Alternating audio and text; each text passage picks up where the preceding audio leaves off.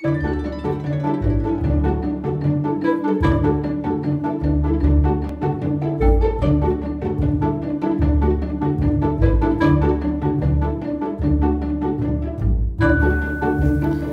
week, I broke out a box of Easter goodies from last year that we hadn't used. I paired them with some of our cork letters and a few other things to create some fun Easter-type activities. First, we started out with building a word. Does anyone have to? Sorry. They had trays of letters and they had to work together to build as many words as they could. Excellent job, you guys! E-I-G-G-A. Yes! E-Cat.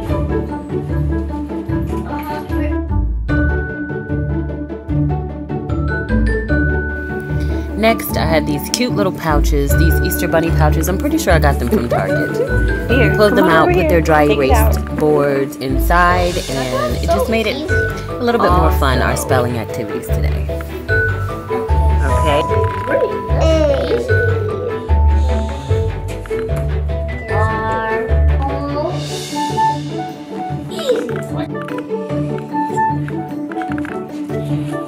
Then it was time for a little art. My favorite. What are you about to do? Paint.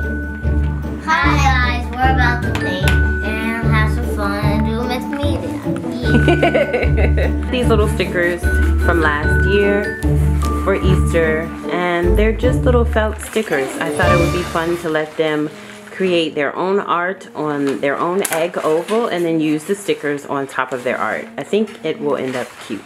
I am so excited to finally have a space where we can do our projects and spend more and more time doing messy things without mommy having to lose her mind. So this was really nice. We were able to just paint and have fun and get stuff all over the floors, and it wasn't a big deal. It felt like freedom. Looking good, Bear. Paint on yourself. Okay, so Savannah, is it okay if I put some on here?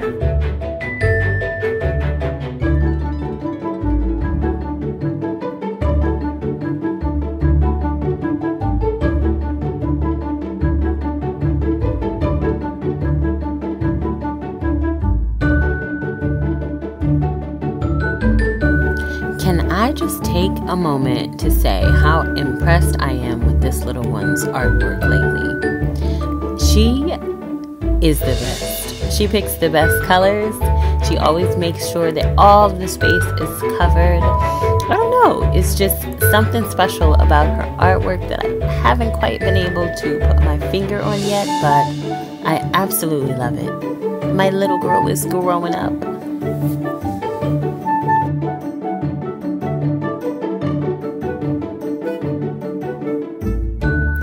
Now on to our last activity for the day. It is a math Easter egg hunt. It's always nice when you get to use those Easter eggs yet again. So we headed out.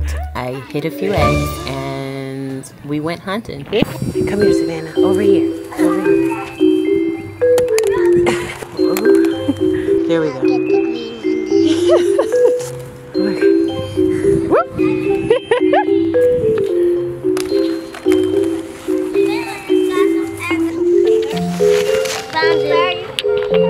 I'm 1, 2, 3, 4, 5, 6, 7, 8, 9, 10, 11, 12. 1, 2, 3, 4, 5, 6.